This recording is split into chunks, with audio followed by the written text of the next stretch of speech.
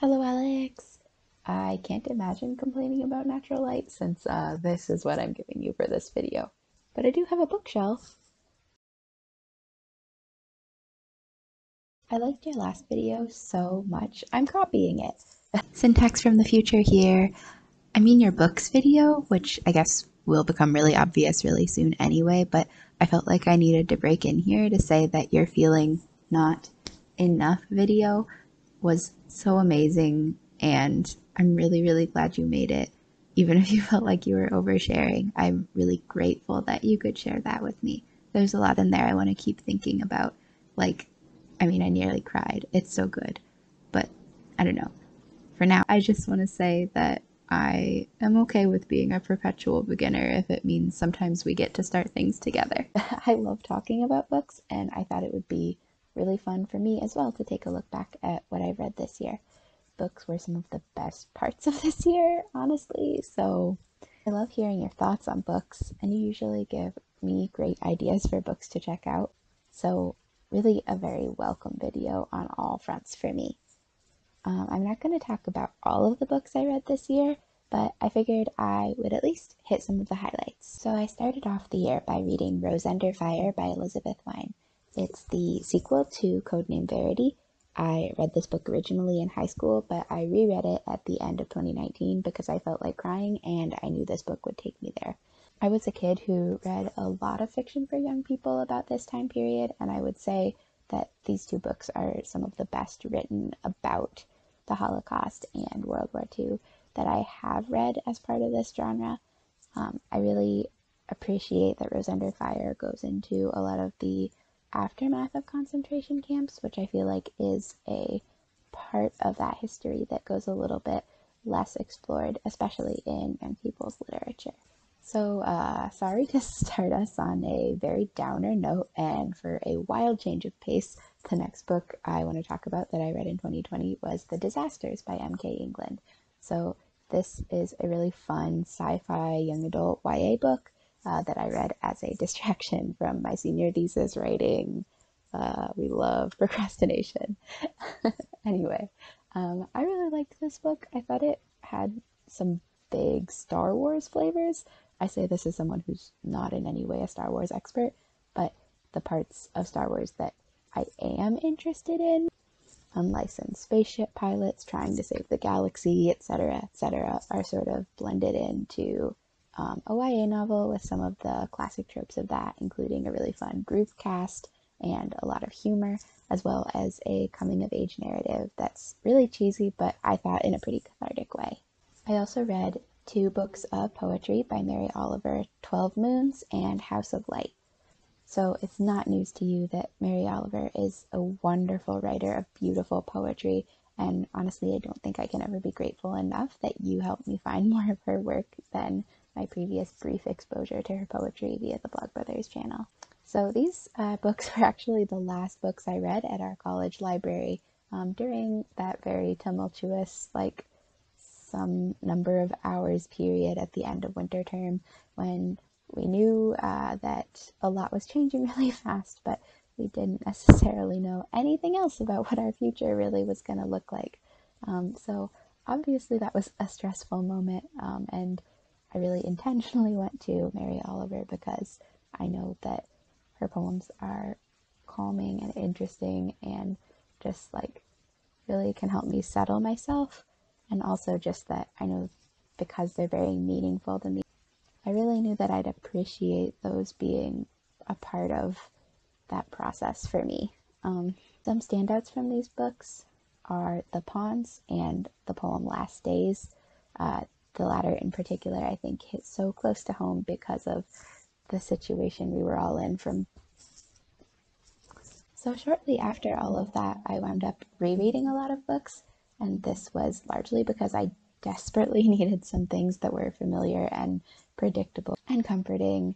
It's, I think, no real surprise that this is what I was seeking out during this super uncertain time that we all went through this year. Some notable books from that period, though, include The Wednesday Wars by Gary D. Schmidt. So this is a middle grade book, probably aimed at age 10 to 14 years old. I can't remember when I read it for the first time, but this is a book that definitely falls into my personal category of books for young people that should be considered classics. This book is a realistic coming-of-age story about a middle school boy, but there are some really important themes and beautiful moments within this book that I just always feel like it's worth it to come back to. Like, there's a lot of things I think I learned from this book, and I do learn from this book every time I go back to it. They're the kind of things that are worth learning more than once. Another book I reread during this time was Monstrous Regiment by Terry Pratchett. This is one of Sir Terry's many, many Discworld novels, but it's one of my personal favorites because it does the classic Discworld thing so well, which is that it is funny and ridiculous, but also at moments just very suddenly deep or poignant in ways that make me think a lot about the world, both of Discworld and our world. I also reread a YA fantasy series that's collectively called the Colors of Madeline series. I have all of the books. I'm really great at holding 3 books at once. Oh, look at me go. This one especially is a very beautiful book, though. So this series is at least partially set in one of my favorite fantasy worlds of a book that I've ever read. The fantasy world is called Cello. Yes, it's named after the instrument, and it's a place where colors are weather, there's invisible magic, and there's time travel. The format is semi-epistolary, and there's just like a really surprising amount of physics. I don't know, part of it's set in the fantasy Midwest, a la Fantasy Costco. It's great. I couldn't love it more. Reading them is like putting on a hand-me-down sweatshirt that I've had since middle school. They're just also comfortable and comforting, and I really still love them even after all this time. I also read some books that were new to me over spring term, including Uprooted by Naomi Novik. This was a fantasy book that I read after catching a lot of positive reviews for it, but ultimately I think it was only okay for me. Some parts of it really hooked me, but others were just completely unappealing to me. I also read The Power by Naomi Alderman. This is a speculative fiction book set during a future where some women can electrocute people by touching them, with a plot that follows that thread to its obvious logical conclusion, all the way into the complete dissolution of the patriarchy. So if that sounds like a lot, it really is. This book was directly influenced by The Handmaid's Tale, and as spec fic that centers women, it also invites a lot of comparison to it from a lot of different places. I'm not sure if you've read The Handmaid's Tale. I think in terms of the framing of the books, and as well as like the absolute punch in the gut feeling they both gave me while I was reading it, they have a lot of similarities. However, I would say that The Power was way less introspective and much more action-packed than The Handmaid's Tale, which I was not expecting going into it. I also listened to the audiobook of Between the World and Me by Ta-Nehisi Coates. You know, I'm not a huge audiobook person, but this was definitely a book where I would recommend the audio form. It's narrated by the author, and not only is he a fantastic writer, but he's a really, really amazing reader. Over the summer, I tried to get into reading mysteries again, but, mixed results. I finished Maureen Johnson's Truly Devious series. This is a series of YA mystery novels that split between 2 mysteries, one set in the 1930s roughly, and one set in the present day. Theoretically, both of these mysteries are solvable based on on-page clues, but I could not even come close to figuring out either of the mysteries, particularly the past one, before some of the narrative set in the past just completely gave it away. However, one of these books does include the main character dressing up as Hercule Poirot, and I highly approve of this. Speaking of Agatha Christie, I also read By the Pricking of My Thumbs. This is one of her other detective series. This is, again, a mystery book where I totally missed the solution. I feel like it came out of nowhere. I haven't reread it, but I really would like to figure out if there's any clues that I think could actually get me to the end point of this mystery. Like, I'm either missing some significant leaps you have to make or missing a lot of cultural context, which wouldn't be surprising. I also read The Lady's Handbook for Her Mysterious Illness by Sarah Raimi. This I wanted to read because it sounded like an interesting blend of science and memoir, but it took a hard and unexpected turn into spirituality about 3/4 of the way through and really left my head spinning. And I also read The Dreamers by Karen Thompson Walker. Like you mentioned, a lot of people we know read this in the last few months. This is a pandemic book, and yes, it absolutely gutted me. Yeah, I read it far too late at night one night when I couldn't sleep, and boy, did this not help me get any sleep. I'm not learning from my mistakes whatsoever. I'm still trying to hold 3 books. So late in the summer, I also reread the entire Percy Jackson series, of which these are a part. It's written by Rick Riordan, and I wound up actually reading some of the later additions to the series for the first time. So, look, in my defense, I did spend a week in late summer with no power, no access to phone or internet, very limited mobility, just like not a lot of options. And between me and my younger brother, we owned basically the entire series. So it's a good time to pick it back up. I was absolutely obsessed with these books from the ages of about 11 to 13. So it's really difficult for me to have new or useful or not incredibly like personal and subjective thoughts about these. Um, but anyway, they're middle grade books about modern day children of the Greek gods and their various dangerous shenanigans. Um, I, I really stand by the opinions I'd already formed, which is not a surprise to me that the initial series is very good and fun and has some elements that are very well done. And then things go ambitiously and spectacularly off the rails in follow up books. So, if you're noticing a theme that I read a lot of middle grade books, you're really not wrong. I tend to really love books that fall into this category for whatever reason. Like, I do think there's been a lot of talk recently about adults or older people reading YA books, because there's been a lot of YA books in the last several years that have gotten a lot of hype, especially due to trends of turning these bigger books into big smash hit movies. So I do think there's a lot of people thinking about adults when you're talking about YA books, which I don't necessarily see happening as much with middle grade books. But, I am at this point older than both the middle grade and YA target audiences, but I'm definitely still reading books in both of these categories. There are so many middle grade books I see at work that I'm so interested in reading. I think something that really draws me to these books is that they tend to just have a lot of heart at their center. I wind up really, really caring about the characters. And when these books are well done, they manage to do so much in such a short package. I don't know, they've been really appealing to me lately.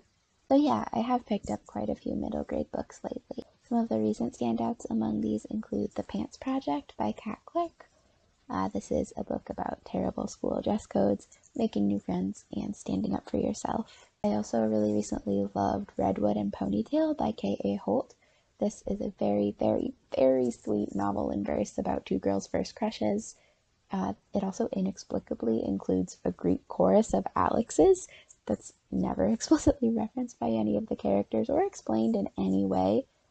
It also includes obvious One Direction stand-in boy band misdirection, an absolute delight. I want to finish off this video by mentioning 2 other books that I've read recently that I know I've already recommended to you, but I just feel like I do have to bring them up because they were both pretty good reads and a pretty good way to round out this year of reading, I think. The first is The Raven Tower by Ann Leckie. This is a fantasy book that's told from a really unique and mysterious point of view with a really interesting approach to the way magic works. I think the author does a great job of initially building up 2 separate stories that are both engaging, but then bringing them together in a way that really surprised me. I didn't see it coming, but it was also really satisfying, and I don't feel like in connecting those 2 dots, anything really got lost along the way. This is also a book where I would say, if you, like me, read Hamlet a few years ago and then wondered how all of this stuff must feel from Horatio's point of view, like, this is definitely the book for you. And finally, I read Tell the Machine Goodnight by Katie Williams. This is speculative fiction where The world is pretty similar to ours, but there are machines available called Apricity that can tell you what will make you happy in little fortune cookie sized snippets. Initially, I decided to pick this book up because even though it is a novel, it reads a lot like a series of short stories, and that was really working for my attention span. However, I got way more drawn into the book than I expected because even though this is technically science fiction, the book focuses mainly on a few characters' lives, their internal thoughts and feelings and relationships, and the ways that all of those things are affected by the way they interact with this technology. So it feels way more introspective and domestic than a lot of sci fi does. Since I've heard you talk more about Hank's books, I've also started thinking back to this book about the ways that the technology here relates to our real life technology. I don't think this book has as much to say about the social internet as A Beautifully Foolish Endeavor and An Absolutely Remarkable Thing do, but I do think that the more time I spend thinking about it, the more time I am drawing connections between the way the apricity machines work in this book and the way things like cell phones do in our regular modern day lives, and just the different effects they have. Yeah, I would say this is a book that rewards a lot of further contemplation, kind of similar, at least it sounds like, to Hank's books. And yes, that is my biggest reading goal for 2021, to actually reread An Absolutely Remarkable Thing so I can read A Beautifully Foolish Endeavor. So that was my 2020 in reading. Maybe the most pleasant way to look at 2020. You should definitely let me know if you read any of these books or if you have read any of these books, because I would super love to talk to you about them. And hopefully we can both look forward to another good year for reading in 2021. See you next year, Alex. Dad jokes, dad jokes.